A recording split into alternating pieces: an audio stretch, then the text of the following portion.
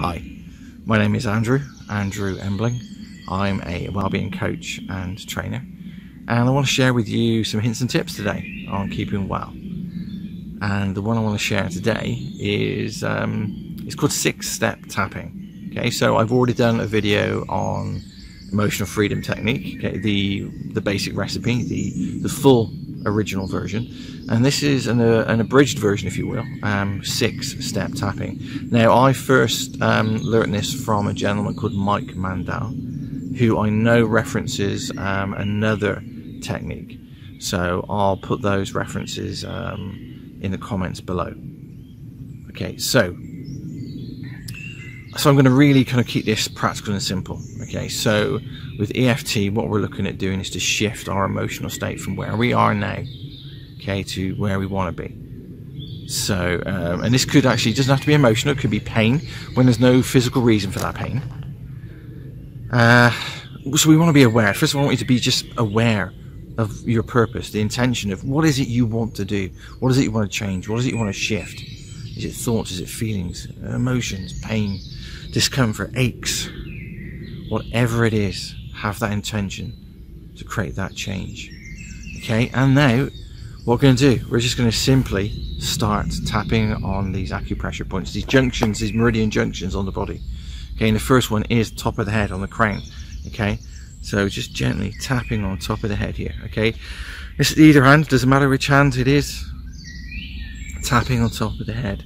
And you've got this intention on mind, and it could be to let go of this anxiety, to let go of this emotion, let go of this problem, whatever it is. Just keep thinking about it, talking about it if you want to, if it's appropriate to do so. Just keep going through what it is. Okay, what's your purpose, what it is, the thoughts, the feelings. Give it as much detail as you want. Okay, so the next point now is bridge of the nose. Okay, I'm just using 2 fingers, again, any hand, whichever is right for you. Okay, tapping here. Again, what is it? This thought, this feeling, this intention. Where is it? Can you feel it in the body? Is it tight? Is it hot? Is it cold? Is it moving? Has it got a shape? Has it got a colour? Just connect with it. Your purpose, the intention. Okay. And if any of these points are uncomfortable, don't tap on them. Just move on. Okay. And if you want a number, just tap 7 times on these. I'm just talking and tapping. Chat and tap, as I like to say. Okay. Now move the finger around the eyebrow to the corner of the eye. Okay, and again, this could be either side, either hand, makes no odds. Okay, so we're just tapping in the corner here. What's going on? What's the thoughts? Okay, what was the intention? This problem, this anxiety, this pain, this ache, whatever it is. Tap and chat. Always breathing into it. That's right. Okay, and now we're just going to follow that eye socket round to the center of the eye. Okay, here. Okay.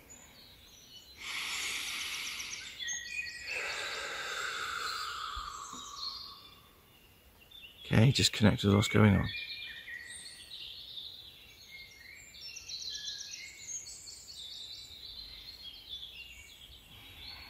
These thoughts, these feelings, these emotions.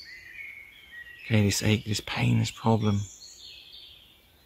Okay, now from here, then move to the collarbone points. So I'm just getting a big wide hand, and I'm just tapping high on the collarbone points here now.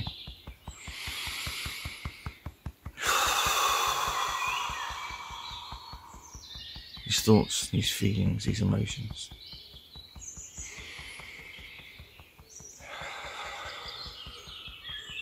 Okay, now just when you're ready, the final point is on the underside of the wrist here. You just take your hand and you clasp it. We're going to do this internally or externally, just use the words peace.